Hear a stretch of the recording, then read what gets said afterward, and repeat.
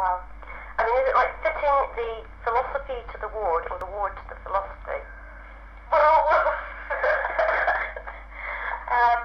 yeah. If you know what I mean, like you've been talking about holistic care, because that's a philosophy, isn't it? Care. Yeah, but it's philosophy that's been taught for decades now, isn't it? Yeah, taught. Yeah. That's our. But having it realised is different. Yeah, it's putting the theory into the practice, isn't it? Yeah. And it's okay having the theory behind things, but practically it may not be able to be implemented. Yeah. Yeah. Yes, it's low. And considering we're such a big ward, 40 patients, we've got minimal staff, very unsafely staffed, and doctor-wise it's not, so basically it's not a good foundation to build on. I thought if you all pulled together it could be. Were you here when we had that trial when it was West and East and it was supposed to be like two different areas? No. Yeah, that was interesting. Did it work or? Well, that was the idea behind that, was to, break down the hugeness of the ward. Yeah. But then you're still sharing one clinical room, aren't you? That's right, yeah. You're still sharing one, so you're not really two separate sides there. Yeah. What about primary nursing? Have you got any ideas about that? Would that be suitable for orthopaedic? In regards to what? Well, a primary nursing initiative, where you have your patients and, the name nurse aspect. The name nurse scenario.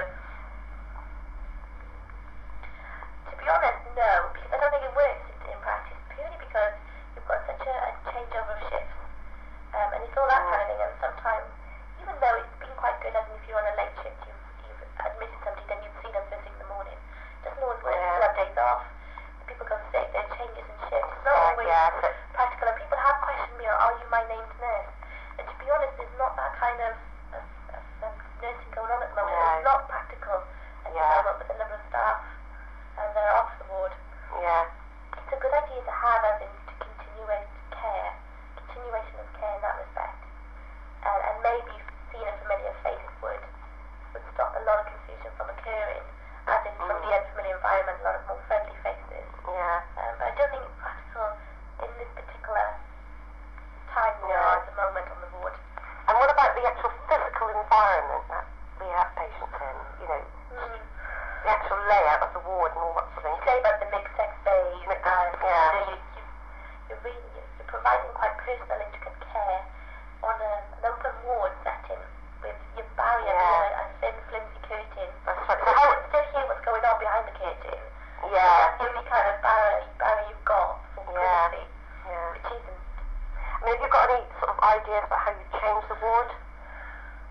It's hard for me to say because I haven't got really the experience or managerial knowledge behind me enough at this stage in my career to really have anything intelligent to say about it. You've probably got a better idea than me of how you do it, because I've only seen things since qualifying for 18 months now.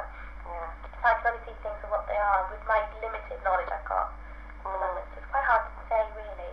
There's idealistic ways that you could do things. I mean, again, it's not practical, is it? There's ideas can be floating around all over the place. But it's, it's the financial restraints. And basically the space, the area that you've got to work within is not enough as well. The cubicles are taken up with usually your barrier nurses anyway. It would be ideal to have kind of a lot more cubicles for people who are going to need a lot more private care. Those who are basically quite independent can toddle off to the bathroom, close the door, and shower and wash in private. See everything. So like you say, you've got this confused patient saying they tend to be in bay ones, don't they? With all the commotion going on. The noise, different people coming to see them, a whole different thing. And it's not always, so what's the state of affairs would you say it was? You've got this confused patient in a bed, everything's going on, and it's not an idealistic situation, and the subject area we cover is complex enough. I think it's quite hard for a lot of people to come to terms with being in hospital for one, maybe being away from their partner. It could be away from their husband they've slept in the same bed with for like 50 years, and then and then they've got hot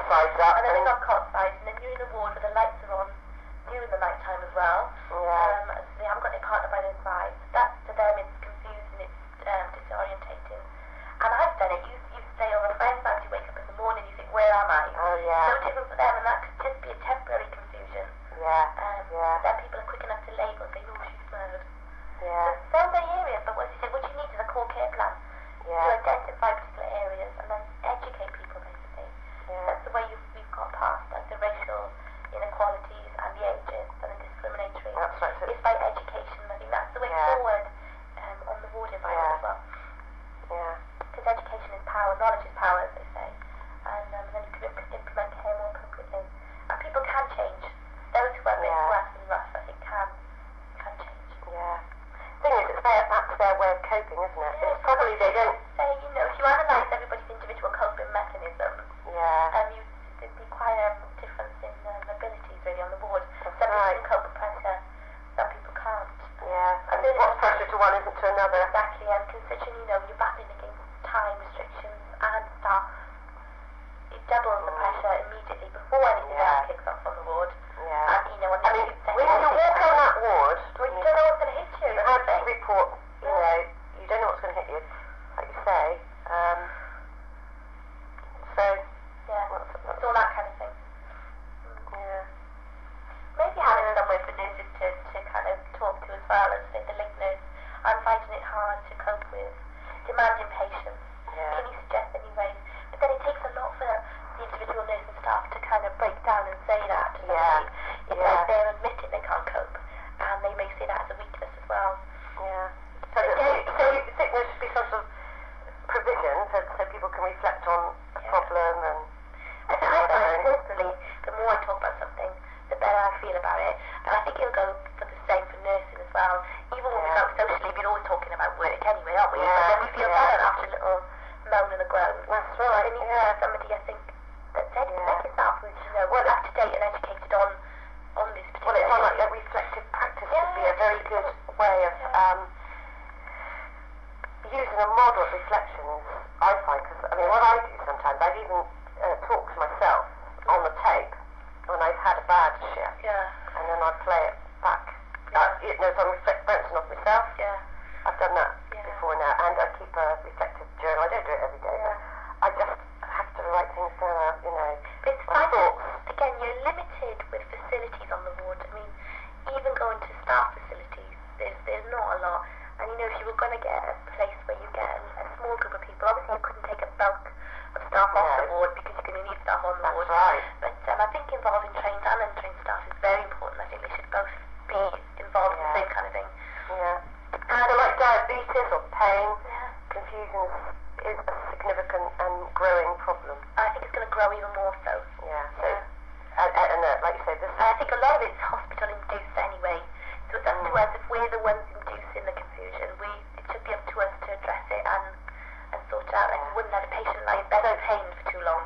No. It's not just a case of fitting the new hip and doing all stop. It's like the whole thing, and it is a pressure. You've got 20 patients, you're going to be trained on to think of everybody's care. It's very hard to do. So maybe a small room with comfortable chairs, cup of tea. So you're saying basically education, somewhere to go, knowing that things aren't going to change drastically with staffing. But I think when things start changing within your mind, that's when things will start kicking off. That's right, and be better for the patients. Because ultimately we're in this job to provide the highest quality care we can for patients. And I think that's where some people need to go back to your basic nurse training. Don't forget those. The basic fundamental of you there. You may have all the skills under the sun, but your basic fundamental training and train of thought should be that you're here to provide the highest quality care. All go back to your clinical governance that we all come under. And that's why I think people need to go back to basics for a while and just break down certain barriers. And this will percolate throughout through the nursing. It'll be an ongoing thing, Whatever. So is there anything else you feel like you want to say? On this problem of confusion? I think you could talk about this for hours and hours and hours. As I say, such a complex issue, but it's an important one because, as you say, as the population are growing, it's going to become more relevant. But I think it just needs to be addressed more. As I said, with education, it will. So somebody sitting down and breaking through all these particular areas surrounding confusion, and then trying to build a plan and assessment and implement it. It's going to be the hard bit, but I think it's going to work. Everybody gets their heads together and really is, dedicated to solving this problem. And then if we can solve it, it's going to put less workload on the, as they put it, a demanding patient, etc. If we can solve the problem before it starts, or aid the problem,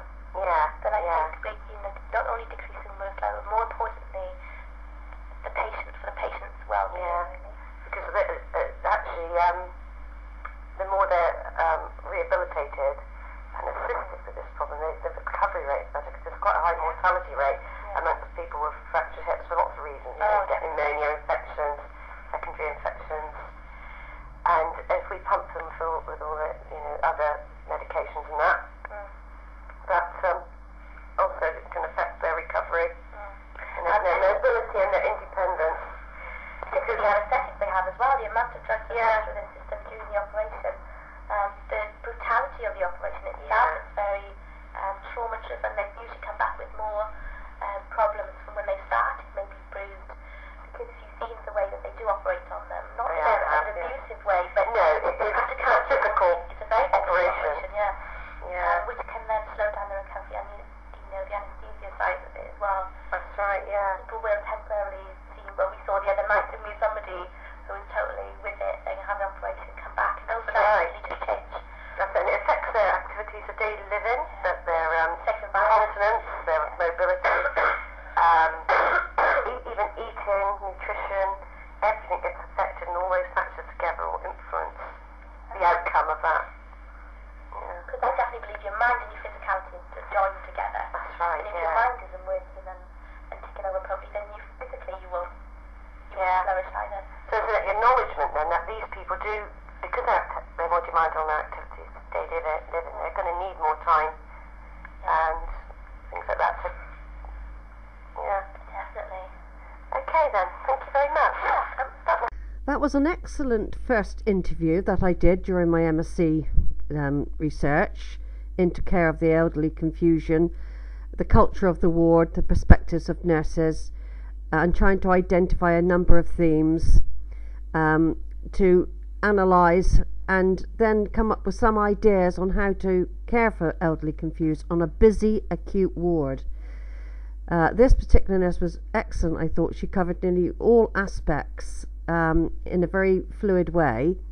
We discussed all sorts of areas.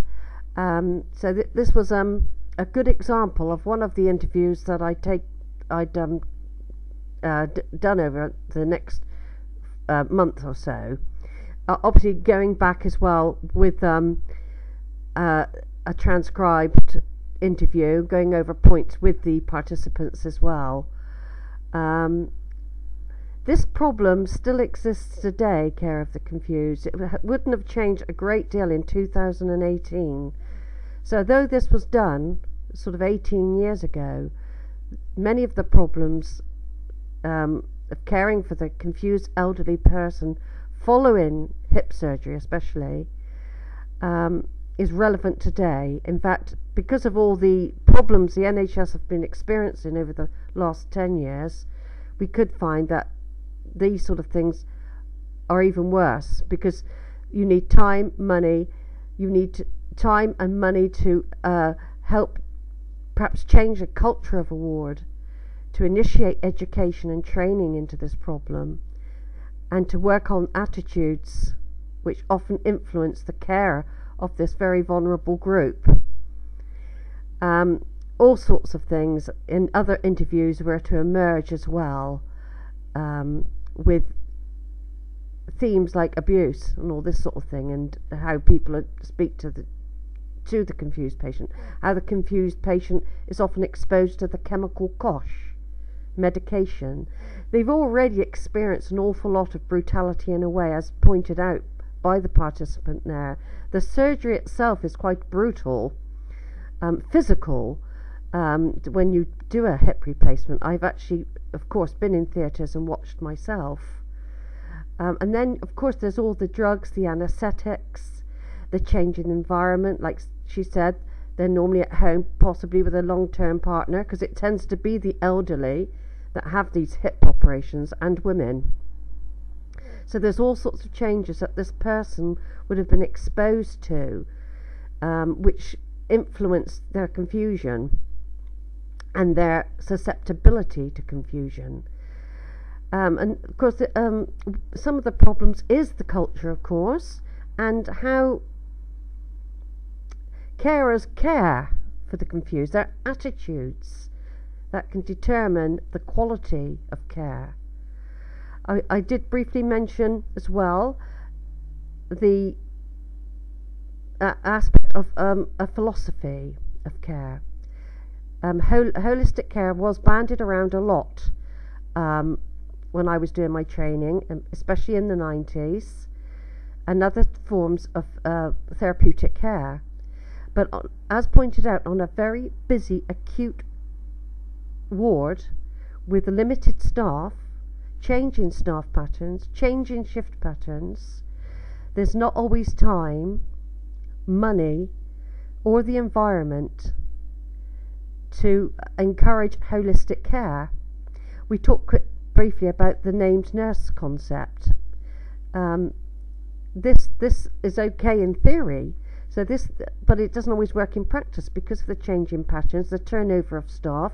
You get bank staff, you get agency staff, all working in this busy environment, not always providing continuity of care for the elderly confused.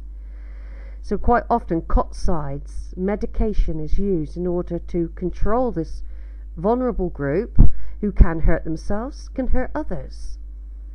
Ideally, we would like an environment that is conducive to caring for this client group, this patient group, the confused elderly patient who's undergone brutal surgery, because it is brutal, maybe that's an inappropriate word, it's tough surgery then, and they're taken away from their home, they've lost their mobility, their independence to a certain extent.